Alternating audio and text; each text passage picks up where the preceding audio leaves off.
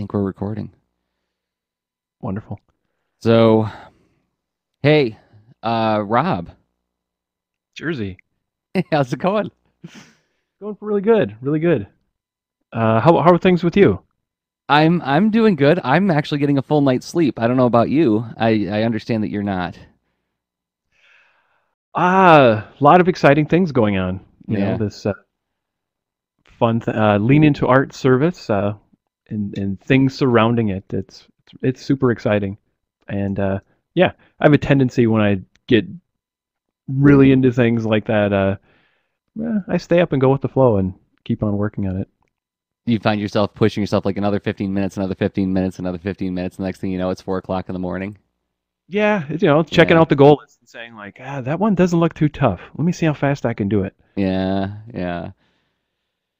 And then the next day you wake up feeling kind of woozy and haggard, and there's no amount of coffee in the world that can save you after that point, right? Yeah. Uh, let's see. How do you balance I that? How do you get out of that mess? Because that can be a really vicious cycle that you find yourself in. Oh, it can be, and it's helpful to see it and to come up with uh, to plan your way out of it, right? I mean, so it's a little bit of an only way out is through approach, but not in a I just want to keep this going, right? I mean, I Mm. absolutely want to keep the the thing like lean into art or cool projects going, but you don't have to be at full burn all the time to make it work. Mm. It's when you are, it's like well, you're your own most important resource, right? So you gotta tend to that. So yeah, whatever. I admittedly, I know I've been uh, uh, working a bit longer hours and whatnot, but that's all right. It's fun to see the results. I guess that's my addiction is seeing things come together, and then feeling like, oh, cool, that was worth it. Time to take a break, right? And That was worth the recuperate. premature aging that I'm doing. Yeah, exactly. I guess if I'm gonna age somehow, I want it to be worth it. Yeah. You want to pour that youth into something that's being constructed. Yeah, exactly. Okay. Well, yeah, it's worth noting that it is a cycle that once you get hooked on making things that it will you're gonna find I did the same thing. I did the same thing with some leotard stuff a couple nights ago where it was just one more little thing, one more little thing, and uh, next thing I knew, I looked at the clock. It was 2:30 in the morning, and I had to be up at 8 o'clock. And I'm like, this isn't gonna be good. Um, and then plus you're in that mindset, right? You're in that mindset of excited about building something, and it's really hard to go to sleep after that. You got to have a cool down. It's things that will make the addiction worse is finding good ways to compensate for those issues you mentioned, right? The ability to cool down fast. Yeah. I have no idea how the heck this worked, but right around in like eighth grade health, the how the teacher explained going to sleep made so much sense.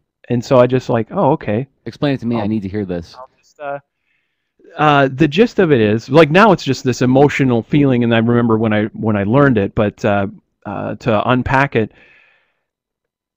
it's about just setting aside whatever you're currently working on and knowing it'll be there, and uh, essentially just breathing and blanking your mind and allow your body to do its work. So essentially, shut the brain off, let the body take over, and body's going to say, "Well, guess what, man? It's time to sleep. You made me go far enough today." And and I don't know how, but that works That for sounds me. like meditation almost. I think it kind of is like that, Yeah. but yeah, I didn't get exposed to that till far later. Well, okay. We needed to do some amending to the last episode of Lean into Art, where we were talking a lot about procedural thinking or analytical thinking. breaking things down into bite-sized chunks to consume them. And you had a thought on that about like, well, what about people who operate from emotion, right? Yeah, I've occasionally been and have met many artists that operate incredibly effectively out of being more emotional. Where I know that I will think about a goal and a plan and picture this thing I want to build, but don't I don't always I don't as often go on this path that when I see it, it's so clear and bright and different than my typical approach that I also appreciate it, and I see it's really effective when uh, artists are like, yeah, I just got home and I painted, and that was it, and they allowed their emotions to take over, and whatever came out, and it wasn't about I'm going to address this topic in my painting, or Yeah, right. I have this action or pose I want to put here. It's just there's something in them, and then it comes out, Yeah. and that can be very effective. But I would say that those things don't have to be fully separate. I think, I mean, we all have a pretty a shared set of human materials that make us up, right?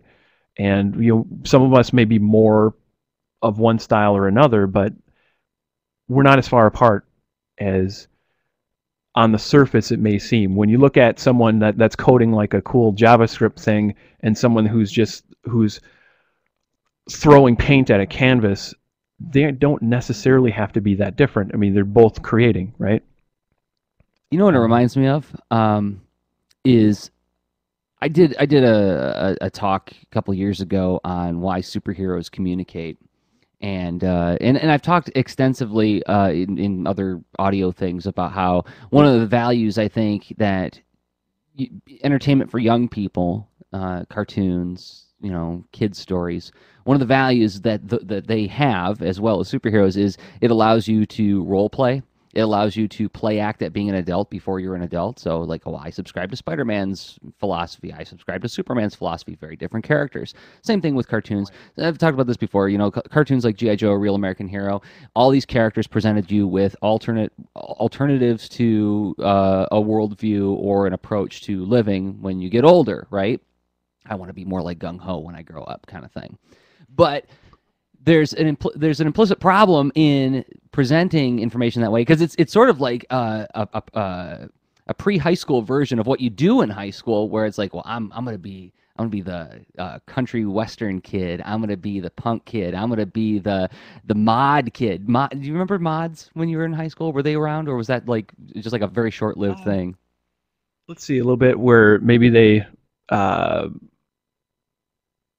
I feel like they've kind of brought back. No, that might be I might be thinking of Well, hippie style. But mods in the 60s, I didn't know this, but yeah, mods in the 60s was a specific thing. But like, I was in high school in the late 80s, early 90s, and there was this brief period where the kids who listened to The Cure and like did up their hair really big, and like tried to look like whatever that guy's name was from The Cure, Robert Smith. Robert Smith, yeah. Yeah. Everybody called them mods for some reason. They all wore all black and all leather, and they painted their fingernails black and acted all sad all the time. But anyway, it's like you go through that thing in high school where you try on identities, figure out who the heck you're going to be and everything. And, unfortunately, some people never outgrow that. Like they got their identity, they got their little niche that they fit into, and like, this is the way I'm going to operate after all. But the threshold to growing up is figuring out that, oh, well, I'm actually all of these things, and everybody's all of these things. And because I talk a lot about breaking things down and turning it into some kind of like systematized way of thinking about it, like here's like when I'm working on a story, I start with a theme. That's not to say that that's all I think about, or that I don't go back and forth between working from characters, working from premise or plot or setting, and zipping back and forth between those things. That's happening very naturally in my brain after doing a couple different, graphic novels. Now I know how to go naturally between those two different states.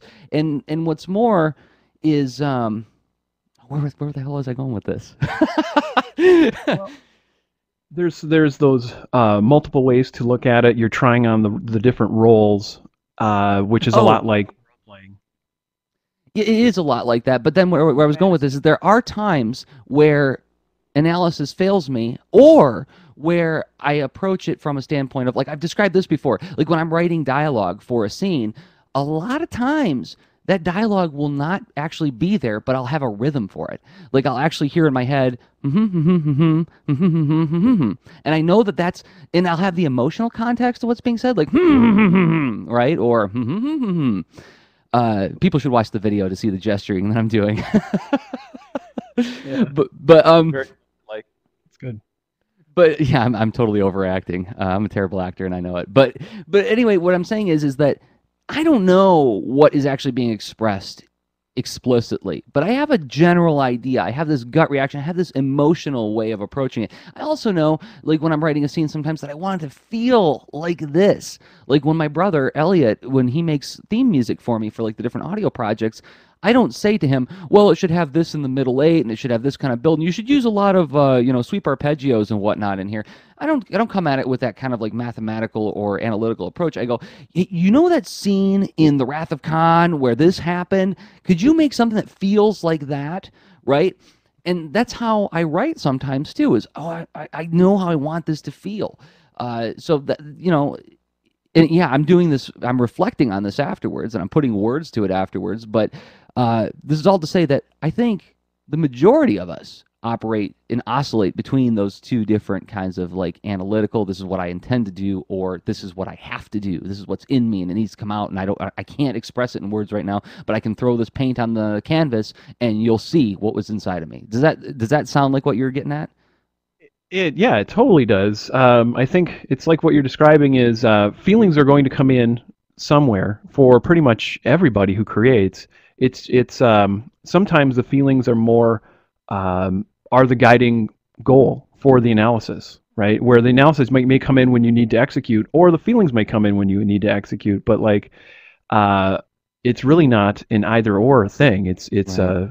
it's a mix that could be different for everyone, and even on different projects, or maybe even different mediums. Because I know my approach does vary a bit, like depending if I'm going to code or draw or play music.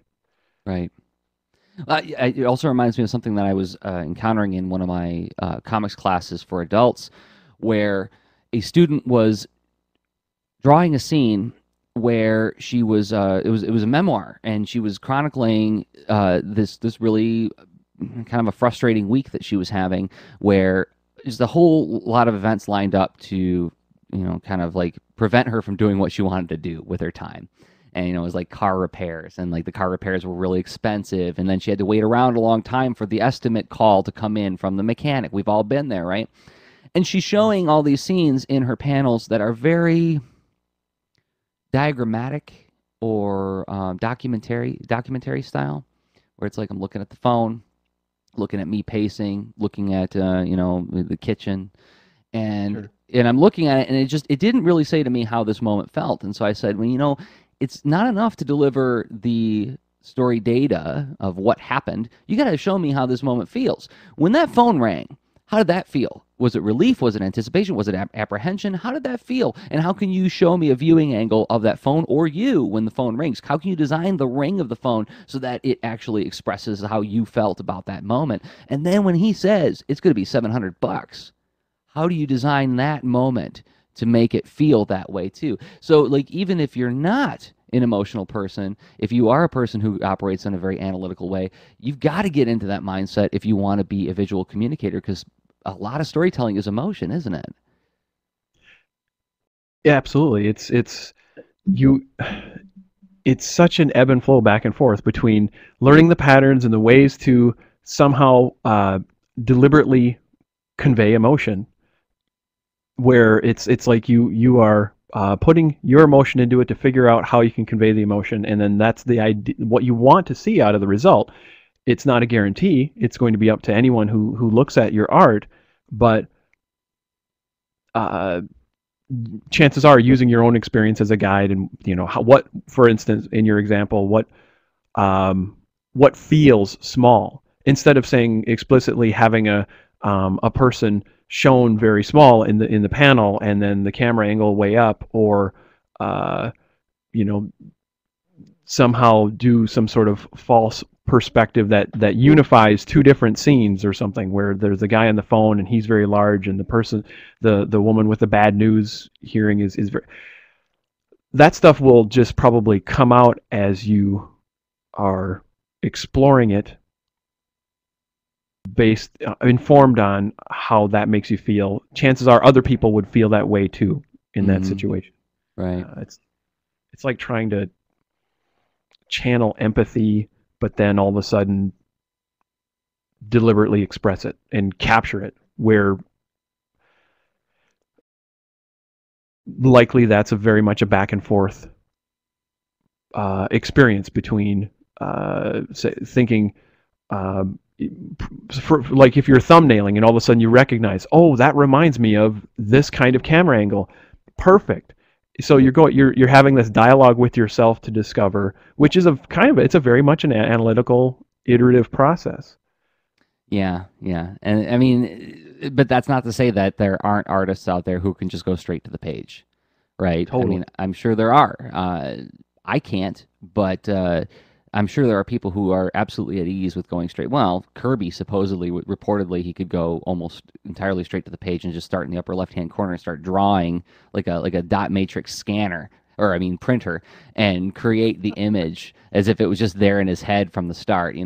It's all different disciplines or different Probably approaches. a compression of the same skills, though. I would bet. So he probably did it all in his head. Yeah, He may have grokked it so deeply inside himself, or maybe he was born with that talent inside himself in that way. right. That can happen too. We each have our own, natural shortcuts that are just easier for us. But it's probably the same steps, just in his head. Yeah. So what's the headline here? What's the headline that we were trying to say with this whole talking about feelings and emotion? Well, it was just reflecting back on our prior podcast and thinking that, as creators, I think there's really not just one mode to be in. I think when we're interested in teaching a topic, we'll probably be more leaning toward getting analytical, and that's kind of our role, right? Mm-hmm. But we don't have to highlight that as the only way to do it. There's other great approaches, and if you're guided more by your emotion as a creator or your analytical tools and techniques, both are fantastic ways to create, and we'll be exploring both, even though you may hear us highlight that analytical stuff quite a bit. So. Yeah. Well, you kind of, I mean, just to be fair, you kind of have to when you are talking about something like this, right? Like you can't have like a roundtable discussion on creativity. Just be like, well, it felt good. Well, it felt bad. Well, it made me angry. Well, it made me happy. If you're just operating purely on emotion, then you don't have a whole lot to talk about. I mean, if you're going to exchange ideas, you have to, kind of get words to it. So there's a sort of a demand for analysis at that point. But we can all get along, and we want all these people to get along, and that's my segue. Hey, how about that? How's that for a segue into talking about what we got? Some of the things we're thinking about for 30 classes in 30 days coming up. And Right. I should say, I didn't say this at the top, but as we're recording this again in Adobe Connect. And there's a video that accompanies this podcast. You can watch the video. You don't have to watch the whole thing. You can just listen to the podcast after the fact if you want to. But you can at least flip through the video a little bit to see what this software is going to look like, what we're going to be using for a lot of these classes. And I can flip through a couple different slides in my presentation. Rob's got a presentation going on at the same time that you can flip through. Look at that. So we can bombard you with information in our. Yeah, we're going to make you feel like a character in a sci-fi movie leveling up. We're just going to like 5 presentations all at once, and then like you'll need that emotional part of your brain to suck it all in. Yep. But yeah, it's going to be like Max Headroom blipverts, where it's going to like just every corner of the screen is just going to be flashing the whole time, and until you puff up and explode. Lean into subliminal art. Okay, but you know what I also realized while we were talking about this, there's a chat client going on that people can actually participate in while we're talking. We could actually do some of these episodes live, like actually let people know when we're doing it, and they could participate via chat. We could. Yeah, We absolutely. don't have to, but Working with a live audience will be fantastic for the classes, but the podcast that'll work. That'll work as well. because Um, I assume that yeah. I'm gonna type in the chat right now to see if this gets recorded after the fact. So, hi Rob, I like you so much! Exclamation point. And then we'll see if that gets recorded into the video after the fact. Because it'd be cool. I mean, we would have basically a running commentary that would actually get incorporated into the final show. So Okay. Thanks for your kind words.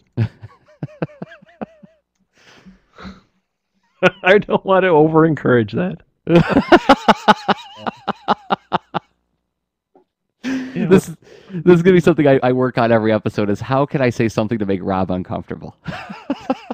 But you can pay me back. You can pay me back next time we get together in the same location. You can just invade my personal space somehow. I invade people's personal space with words. darn So- right. That's a good way to do it, actually. I think Just words are actually more hurtful. They stick with you longer than physical pain.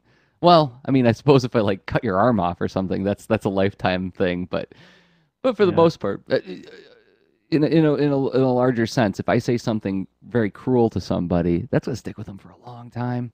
That's one of the reasons I'm so careful about or try to be careful about what I say. Like the three like big regrets I have in life are things that I said to somebody, not things that I physically did to somebody. Oh, interesting. Yeah. For me, it's probably a hybrid.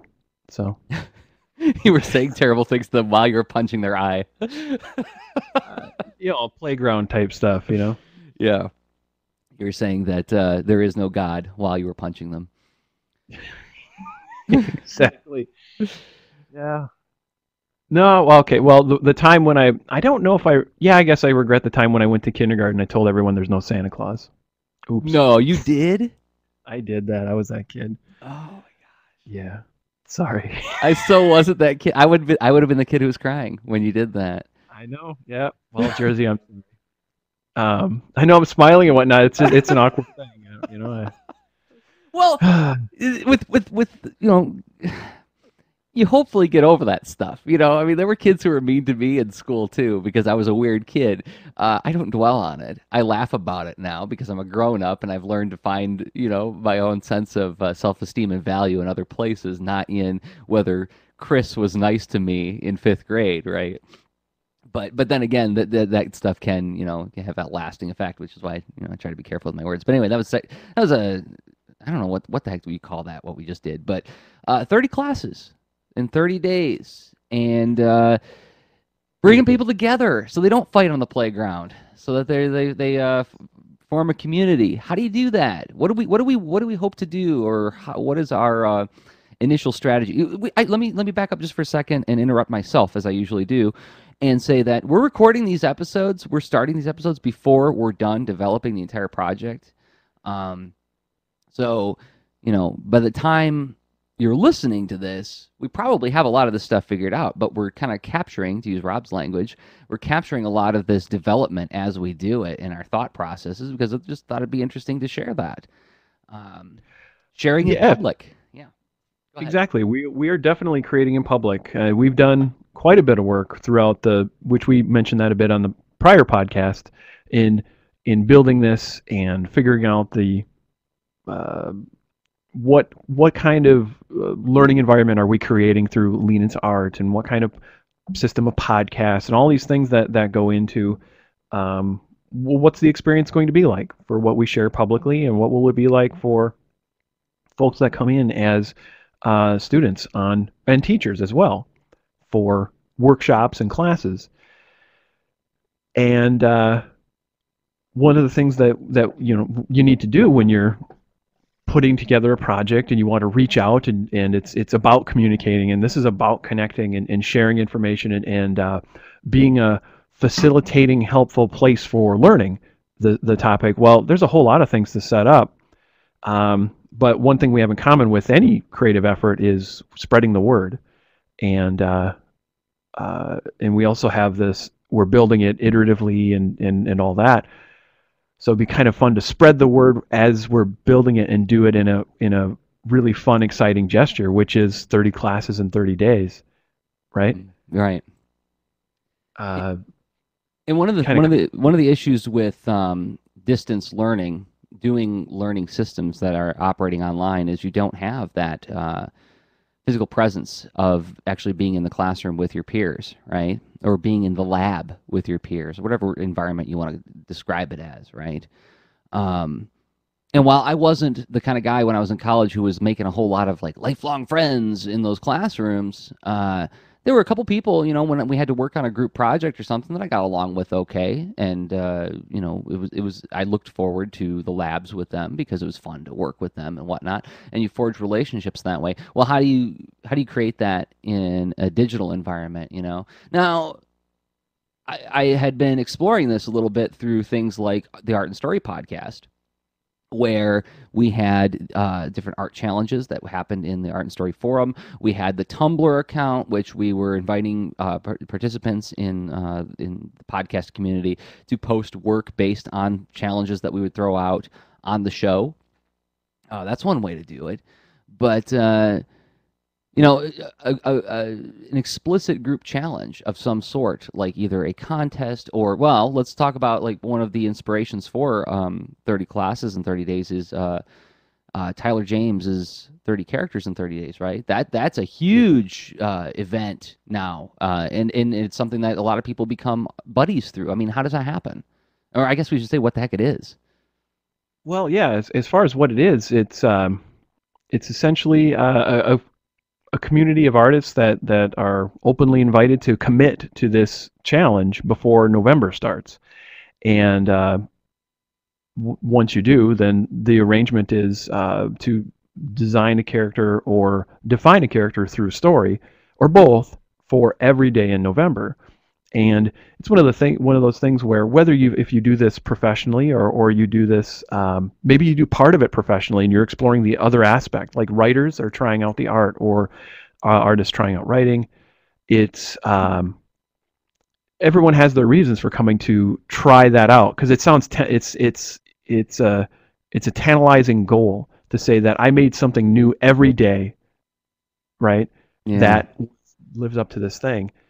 And what's wild about it is this other aspect of all of us collectively going toward it, and the inspiration of seeing each other performing as you go along and talking about that.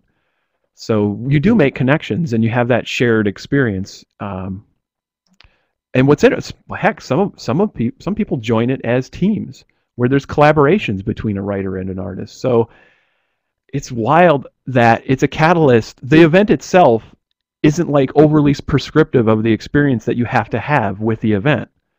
But it's a platform where everyone gets to be a part of it and make what they want to make out of it. So it's a really cool setup. It's like a sporting event, isn't it? It's like, I mean, it's not unlike a sporting event. Totally. There's spectators too, and supporters. Yeah, that's true. Yep.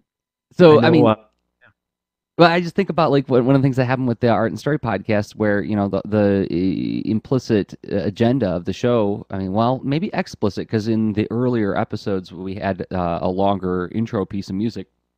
And one of the things we used to say on there is, we're going to hit every angle of making comics and maybe get you a little bit more excited about making your own comics. So that was an intent. Let's get people excited about participating in this medium, right?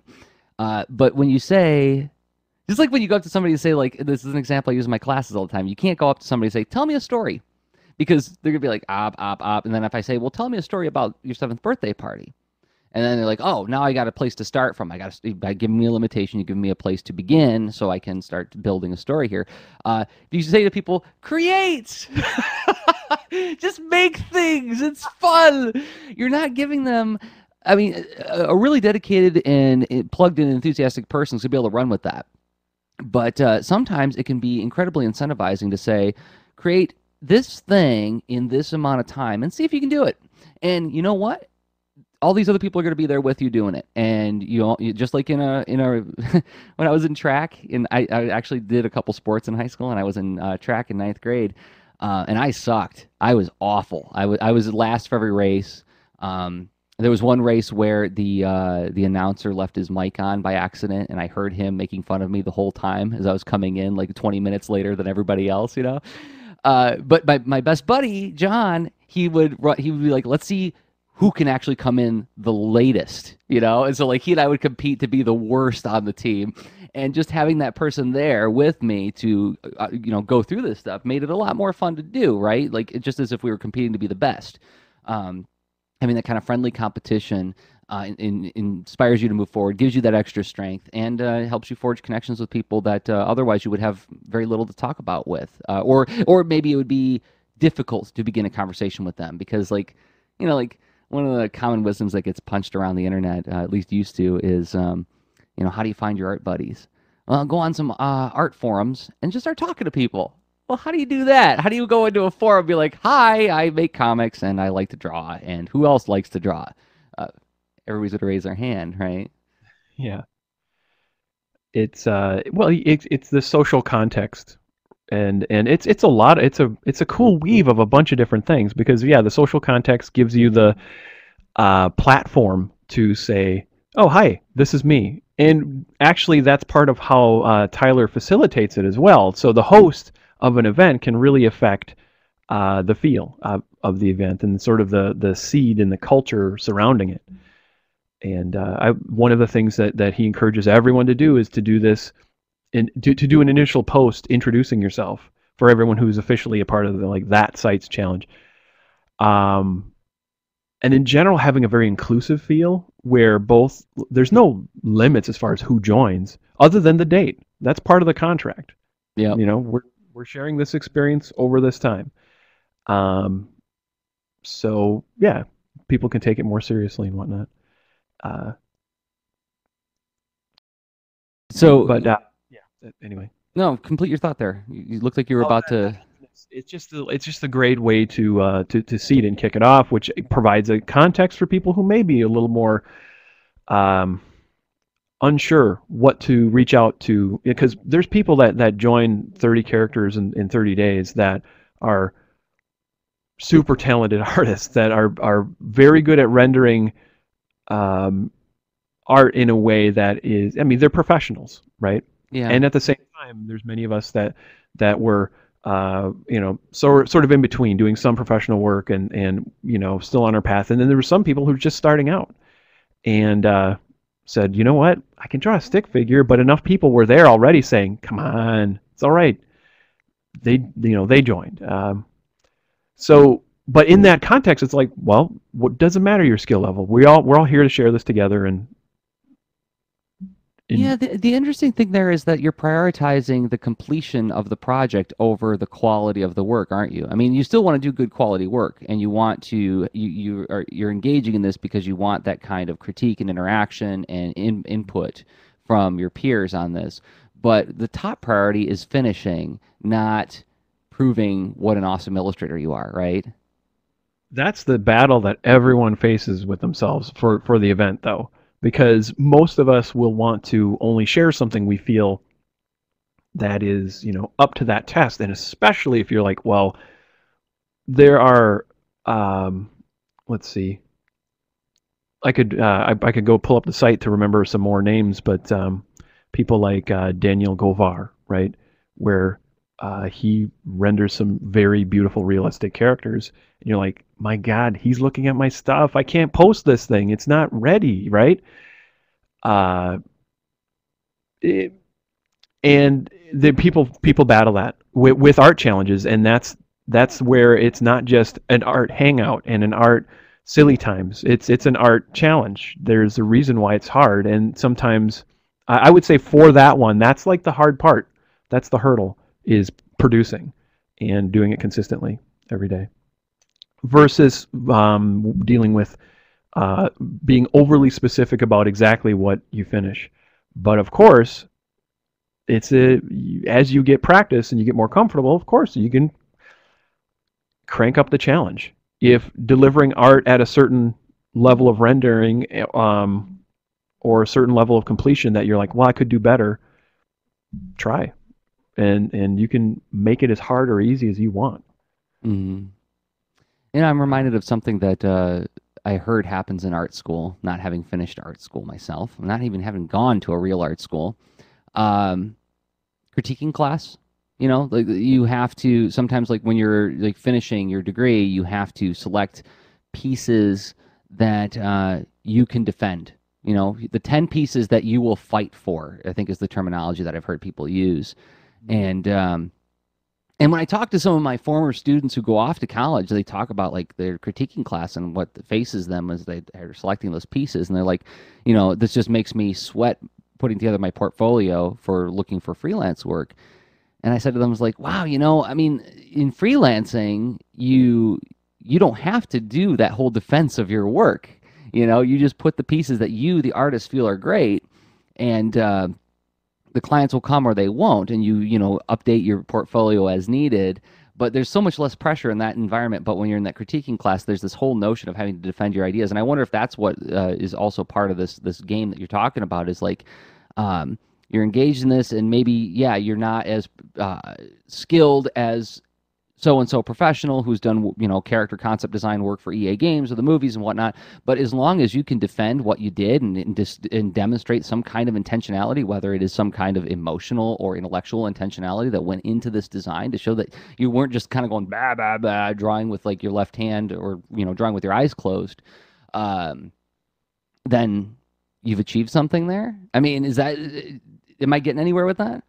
No, I think you absolutely are. To me, it sounds like it's the you're reminding me that one of the tension points, it's between theory and practice, basically, where both in the case of 30 characters in 30 days, you're signing up for a commitment to deliver something, a lot like signing up to deliver something to a client, and you know, you do your best within certain limitations. And when you take away the limitations, it's less about exploring the finishing, it's more about exploring the theory, or demonstrating the theory in your technique or whatnot. That becomes the indication of quality. And those things can be pretty tense opposing forces. Yeah. But as is anything, though, I mean, like when you're creating something, if there's not a bunch of tension, if there isn't like some kind of anguish in the actual creative process, then what's the point of doing it? It's like I think of that line from that TV series Home Movies, where Coach McGurk says to Brendan Small, "If you're not immediately good at something, Brendan, it's not worth doing." You know, and he's obviously presenting the opposite point of view that we should have, but. Yeah. But I mean, you know, I don't know. I think that struggle stuff is hand wringing as it might sound sometimes, is actually a good thing, because that's what's going to actually create interesting stuff, is sweating those tensions. Exactly. And putting yourself in there firsthand, where you're not just spectating. It's cool to be a spectator and support and learn by observing, but it's when you're in there firsthand that you experience those tensions and you start learning your own trade-offs and how you want to make them. It's a great way to build experience. Yep. So, do you have any ideas on what we might do for our 30-30 challenges? Because we've been talking about that a little bit. Well, we've let's see, as you mentioned, 30 classes in 30 days is, and we're actually going to be doing this the same month as 30 characters in 30 days, which we look forward to connecting more with that project and with Tyler James on all this. But 30 classes in 30 days is more of a learning challenge, and there will be definitely things to produce and create, but the emphasis will be more about exploring, I think, the connections between a variety of creative disciplines and techniques and tools. Yeah. We were talking about creating like a public, well, I say, like, we were talking about this like it may not happen, but it's going to happen. We're going to have like a public area where the works of people who participate in this project will be on display, right? Oh yeah, there will be right now we're calling it the student showcase. Yeah, and it's a really important part of our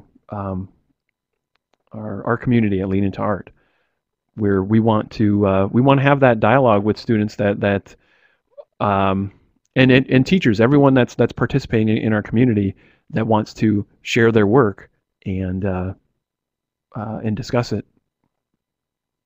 Right. Yeah. Yeah. And both be a place where you can have that safe discussion behind behind some kind of partition, keeping you so the public isn't necessarily privy to what's being discussed, right? Just like in a traditional classroom, if you're having a critique review, it's not out in an auditorium and broadcast on television. But there is some part of it that we're in the internet age, and I think that sharing this process publicly is an important thing. I think it's a valuable thing. Um, Seems like these days it's not. People are just accustomed to this idea of getting all the behind the scenes and thought process along with the thing too nowadays, right? Young people are just accustomed to getting that along with the stuff, like knowing instinctively what the Tumblr account is of all their favorite cartoonists or creators, not just knowing where their YouTube channel is. So yeah, I mean, I just think these days it's just a natural thing we expect, and but on top of it, there is a lot of value to be had in like you would say, capturing and documenting and sharing that sort of process, that intellectual justification for what you did, or emotional justification, right? Yeah, it's a good practice, and obviously we'll be providing a platform for doing that practice, and I'm betting that there will be a lot of work that comes out of 30 classes in 30 days. And let's see, should we talk about any of them specifically, or Sure, we can. we probably should release? I would like to not just flood it, because obviously we're still working with teachers, and we have a schedule that is it's getting revised, and more and more awesome things are being brought into it by the day at this point. At this point, yeah. But we know that there's certainly some things that will be a core part of it. So I didn't want it to overly tease if we just talk only about, this event's going to happen, here's some things. But for instance, like something you might learn is, like, you'll be presenting, right, Jerzy? No. I'm just going to sit back and watch. No, yeah, of course I'm going to. I mean, right now, at the time of this recording, one of the series of workshops that I proposed for inclusion in this thing, this could change, because as we're getting more teachers involved who are proposing a lot of really interesting stuff, it's like, gosh, it's kind of better than what I wanted to do, is my comics fundamentals course, like a variation on that, which is a class for adults that I teach in Ann Arbor. I've taught it for 2 years now. It's based upon a lot of teaching I've done over the last 5 years. It's sort of a 6-week course that I did, which is sort of like a soup to nuts approach to making a comic story. Obviously, I would have to heavily modify it for 30/30, because there's not 6 weeks in the month to do that. So I would probably combine a couple of them, but each session has an action item of, here's the assignment, here's the thing you should do for preparation for discussion on next week's episode, or next week's class. So things like, one of the classes concludes with, go for a walk with a digital camera and or a sketchbook, and do not think about anything in particular. Go to a favorite place, a place where you can clear your mind, a place where you can feel at ease and relaxed. And the moment you see something interesting that it just makes you go, hey, and I don't want anything any more fully formed as a thought than just that. Capture it, take a picture of it, draw it, whichever. And then the following week, we bring back the pictures or sketches and we review them as a group. And then my job as the instructor is to find the common threads between the different pieces that they did. So like one student, there was like a lot of focus on depth. Like all of the pictures had something framing a distant object. Like tree branches in the foreground, an object way off in the distance. And that was like, it was in 9 out of every 10 photos that this person showed me. And so I said, well, wow, look at this.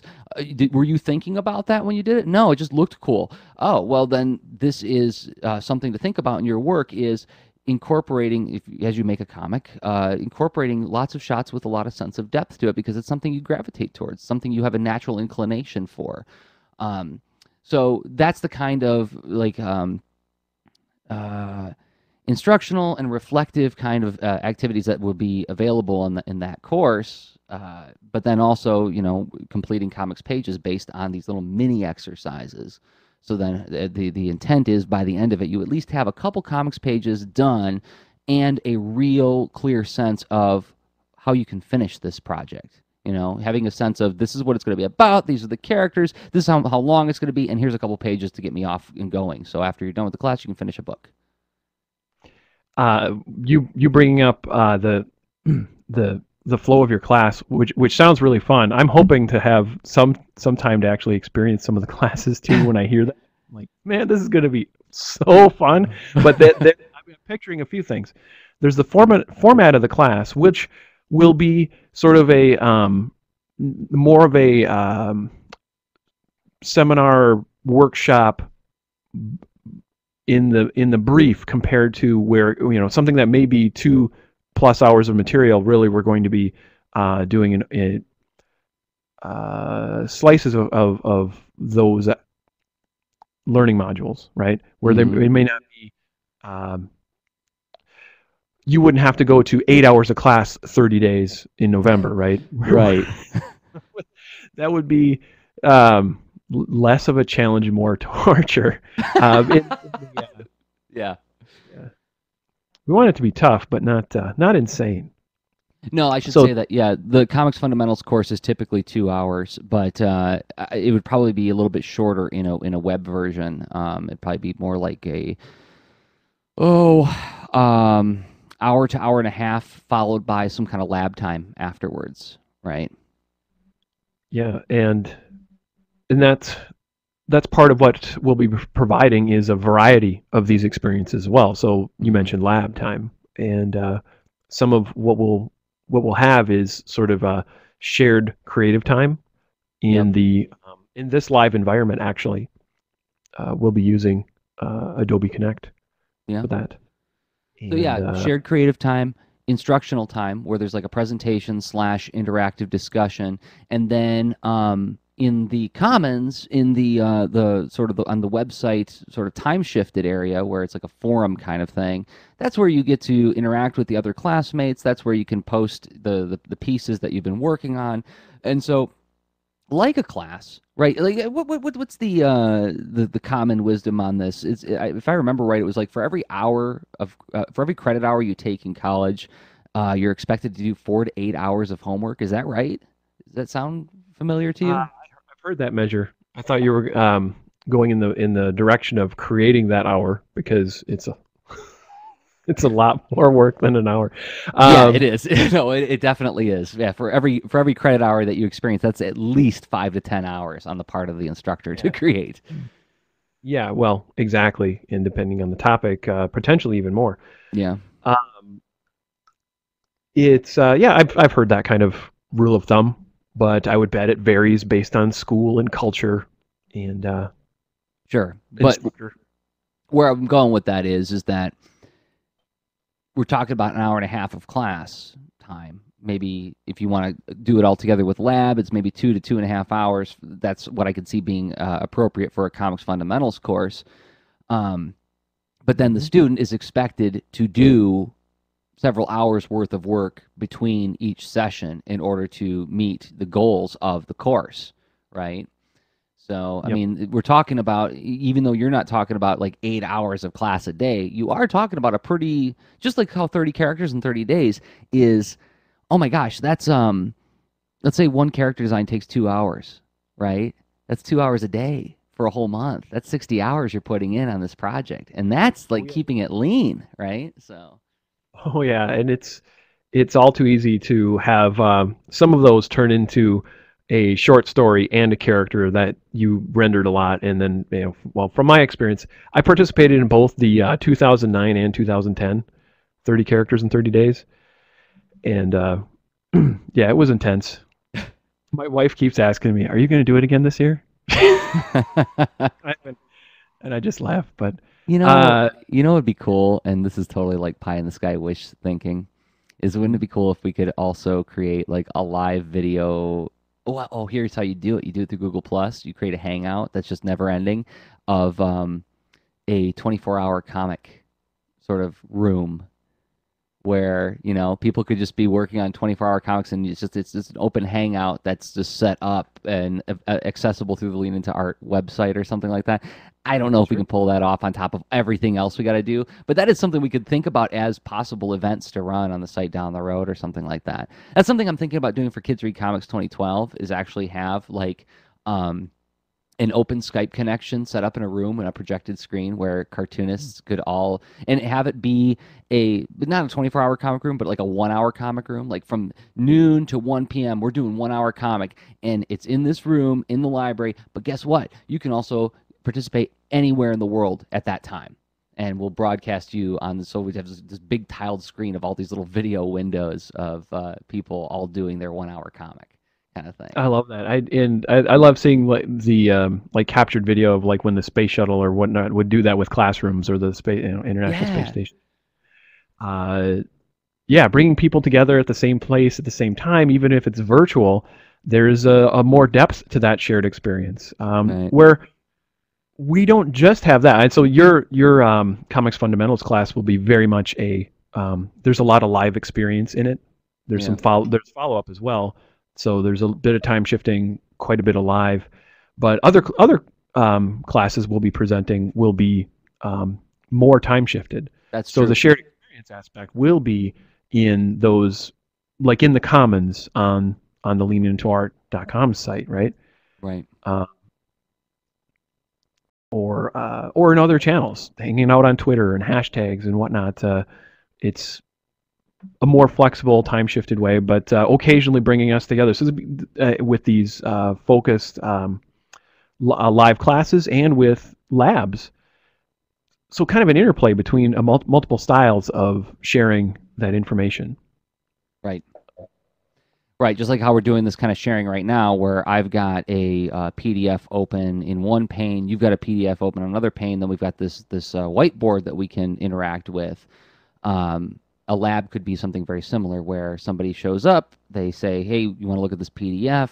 We put it up on the screen and we talk about it as a group. Can you look at this JPEG file of this thing I've been working on, and we'll talk about it as a group. We'll all interact with it. We can draw on top of these PDFs too, if I'm not mistaken. I'm going to try it. I'm going to draw on my PDF. I love your fearless adoption of the technology. And it's working. And it's working. I'm drawing. Well, let me make the marker bigger here.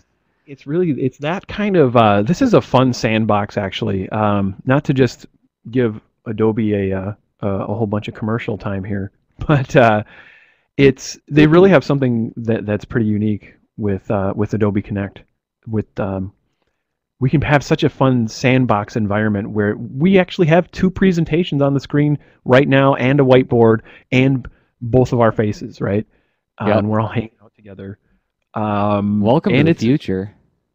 Yeah, and we can shift and reconfigure. We can make one of them be full screen all of a sudden if we wanted. Watch this. Bam. Full screen. Sorry if that was a surprise. Actually, it didn't change it on my screen. It didn't change it on your screen. Okay, interesting. So wait a minute. So you just made your presentation full screen? I did. Oh, let me do it on mine. See what happens. Whoa, hey, there it is. I'm looking at your presentation all huge. And then I can shut it off and go back to seeing your video again. Yeah. So there is some flexibility with how we as instructors and learners get to interact with this tool. So these are going to be some fun classes. I think so. I think so too. And yeah, and just being able to, like, what I'm doing right now on my presentation is I'm just doing some examples of how you could just draw, like, okay, take this panel and I circle it just like a sports guy, right? Like when you see like those football play-by-plays where they circle the different things in the field, and I'm like circling this panel, like take this and move it over here, and it'll look a lot better. And I draw an arrow showing where to put it. Gosh, that's almost as good as being there, right?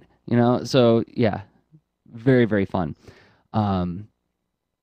And I have a question about this character right here, right? Yeah. Um, You just circled somebody's head, put a big question mark. Hey, look at exactly. this right there. Yeah. Why is he placed this way relative to the rest of the scene? And I just came up with a question, so we can not just say, pronouns and use extra description because it's radio. It's like, no, this is video with like annotation. We can write on stuff and get extra specific, and Right. I love it. Yeah, I mean, another thing, going back to some of the stuff that where all this kind of evolved out of, at least for me, is with the Art and Story show, we did this thing called Art and Story Supreme, where we offered office hours, and I'm doing air quotes when I say that, where listeners of the show could have us, each of the hosts, for an hour on Skype anytime they wanted to talk about stuff that they're wondering about in their work. And sometimes they would share like a JPEG or two of their pages, like, hey, I want you to look at the storytelling moments in this sequence, and I got it thumbnailed, and I just want to know if it flows right. Well, then I would have to download the JPEG. I'd open it up in Photoshop. I'd do a couple tweaks on it, and I'd do all the circling, everything. And I have to send it back to them over Skype, and then say, okay, now look at that file that I just sent you on Skype, and see that panel that I circled in red and where I moved it. And I'd have to describe what I just did, Whereas this is a little bit cooler, a little bit more robust than that. So Yeah, it just helps to see those things grow live, yeah. because the drawing on the screen becomes an animated demonstration in and of itself. Mm-hmm. I wonder if it stays there. I'm going to click on another page. Go back. Oh, it does. The drawings stay on the associated slide. It did? It did not for me, just to let you know. Oh, interesting. Okay. Maybe there's a way. We're still figuring out some of the aspects of the tool. Oh, now there it is. Okay.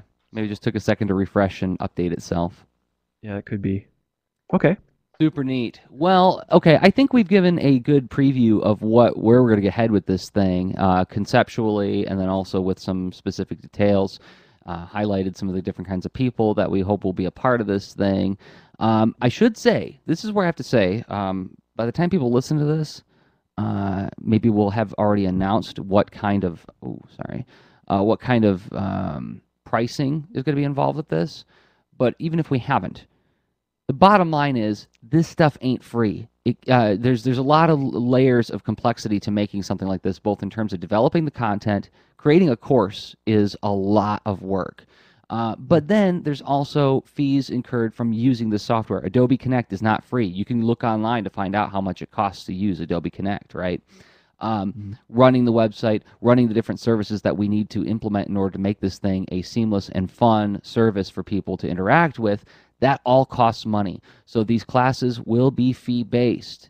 And like I said, if it's not in the site now, it will be soon how much it's going to cost in order to take these classes. But here's my promise. I'm going to put everything I got into it, and I'm sure Rob is too, to make it absolutely worth every single penny. Absolutely. Or Pfennig, or Lira, or I'm trying to think of some other currencies. Gold doubloons. I accept gold doubloons. Rubles. Whatever digital. What's that digital currency that some people are trying to like? Bitcoin. Bitcoin. Yeah, it'll be worth every Bitcoin. Absolutely. Every Zynga buck. We're gonna tie it in with Zynga. We're gonna make this thing completely Facebooky, and every time you do anything on Lean Into Art, it notifies all your friends on Facebook. I just did a thing. You should too. Well, yeah, we'll leave that up to you. You can, yeah, by all means, ping your friends on Facebook. With our name, but yeah, I don't know. We've got, actually, what's funny, we do have some fun ideas and plans for stuff in that nature, but not in the I just petted a cow. Will you pet a cow too? So I get 2 cows and stuff like that. Is that a real thing? Is that a real? Like the cow? I think, yeah. I think that's its name. Oh my gosh. Yep. You go in and with all your computing technology and advancements of humanity and the internet and everything, and you click that cow. It reminds me of like there was a comedian who was on the TV show Dr. Katz back in the 90s. And this is like right when the internet was starting to take off, AOL and all that stuff. And it was a comedian who was complaining bitterly about a friend of his who was telling him to get online, get online, get online. Because that's where everything's happening. It's on the net. And so he gets in this chat room and he's all excited and he's all looking forward to talking with people from all across the world. And the first message that pops up is, "Ping, do you like dogs?"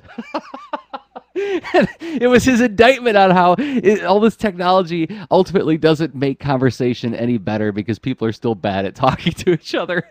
But that it seems like it was the precursor to Farmville. Pet the cow. Yeah, totally. I should look that up and add it to the show notes. It was actually a game designer's sort of critique on that whole world, essentially, by creating that, but it itself became very popular also. Well, I remember also talking with a guy a couple of years back who was very resistant to the idea of using social networks, and I said, "Why? What's your holdup?" And he said, "Well, it's like if I post anything about what I'm interested in thoughts that I want to, discussions I want to have, complicated ideas that are really worth unboxing, nobody responds to me. But if I say, what should I have for breakfast, Fruit Loops or Cocoa Puffs, I get 45 responses from people all voting for their favorite, right?" You know, he's like, so it doesn't raise the level of conversation. You know, you and I know that, well, all technology can be used for good or evil, and it all depends on how you phrase your stuff and what audiences you approach. But questions are easy to answer. That's right? true. That's true. Yeah, basic opinion. Where some I have to actually formulate my thoughts if I'm trying to communicate something actually that's rich or complex. Yep. Kind of ties back to our initial conversation. You know, if I have an emotional response or something that's more analytical, the analytical one is like, man, I'm busy. I'm just in an elevator here checking my Twitter. Yep. So I guess I'll not respond to that. Exactly. All right. Well, I think we're done. At any rate, I got to get motoring in a second here because I got another class to go to. But where can we find information about our stuff? If you haven't heard us say the words "lean into art," it's leanintoart.com. Lean into art on the Twitters. Mm-hmm. That's where you go. Everything is there. And any last thoughts? Any last summary statement?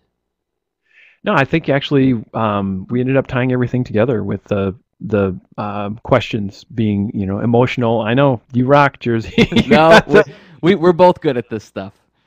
Yeah. So I know I was commenting on Jerzy's victory pump on video and whatnot. It is cool.